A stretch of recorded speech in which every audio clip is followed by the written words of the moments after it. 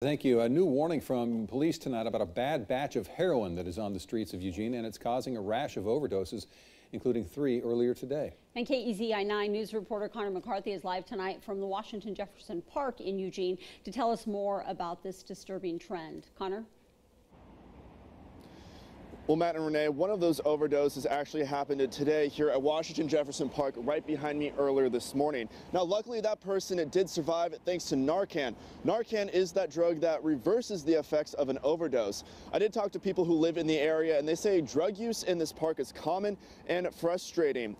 In total, EPD received 13 overdose calls today in Eugene, and 3 of them between 9 a.m. and noon on the streets. They say that number seems small, but the rate at which the calls came in is not normal. Officials believe a bad batch of heroin is being sold on the streets that's leading people to overdose. EPD says the overdoses today were at private residences, treatment facilities, and the streets. One resident says that she's had it with the drug use at Washington Jefferson Park.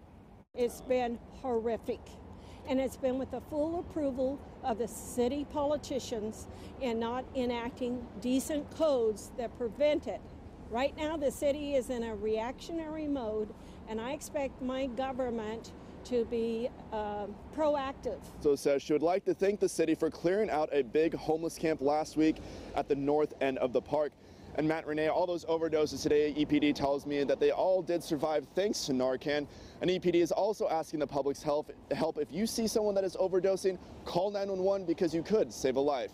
Reporting live in Eugene, Connor McCarthy, KEZI 9 News.